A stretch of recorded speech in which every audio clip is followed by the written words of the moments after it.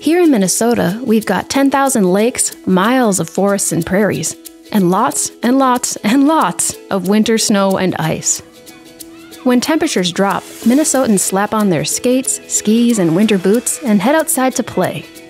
But as fun as winter sports may be, driving on icy roads can be downright scary.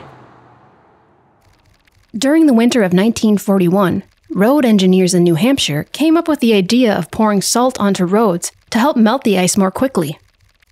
The plan worked so well that other states started putting salt on their roads as well. Now, 80 years later, local, state, and federal highway departments are applying nearly 20 million tons of salt to roads in the United States every year. In scientific terms, salts are called chlorides. Unfortunately, most of the salt that we apply onto roads and sidewalks ends up in our water, where it is toxic to fish, plants, and aquatic life.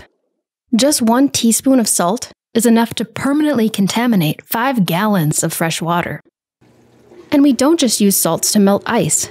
We also use them to reduce dust on gravel roads and soften our water at home to make appliances operate more efficiently. As of 2020, 50 lakes and streams in Minnesota were impaired by too much salt. And that includes 3 of our local lakes here in Washington County. 75 water bodies are at high risk of impairment. And 30% of the shallow groundwater wells in the Twin Cities had chloride concentrations above the EPA recommended standard for drinking water. Unfortunately, there are no practical ways to remove salt from freshwater lakes, streams, or groundwater. It is also extremely costly and difficult to remove salt from wastewater. That's why we need everyone's help to protect our water and use less salt. Here are some ways that you can help. Drive slower and wear appropriate shoes when it's snowy and icy outside, so that maintenance crews won't need to use as much salt to prevent crashes or slip and fall injuries. Use less salt on your own driveway and sidewalk. For most de-icers, 1 pound of salt, 1 heaping coffee mug, is enough to clear a 20-foot driveway or 10 sidewalk squares, 250 square feet. Always shovel before using salt. Skip the salt when it's colder than 15 degrees. Salt works by lowering the freezing temperature of water so that it doesn't form ice crystals when the temperature is below 32 degrees Fahrenheit, the freezing point of water. However, traditional road salt made of sodium chloride doesn't work when it's colder than 15 degrees Fahrenheit, so it is a waste of time and money to put down salt on very cold days. Magnesium chloride and calcium chloride work at colder temperatures, -10 and -20 respectively, but can be more expensive. You can also use sand for traction at these lower temperatures.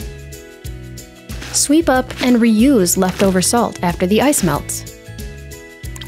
100% of Washington County households get their water from groundwater, whether through private or municipal wells. Groundwater is naturally high in minerals, making a water softener necessary in most cases. To reduce the amount of salt your water softener uses, upgrade from a timer-based system to a demand-based system. And install a bypass for toilets, outside irrigation systems, and utility sinks that don't need soft water. Installing low-flow fixtures will help to conserve groundwater and use less water softening salt as well. And finally, just because you don't see salt on a road or parking lot doesn't mean it isn't there. Many communities are using new technology, such as pre-treatment and precision application rates, to reduce the amount of salt they use without affecting safety.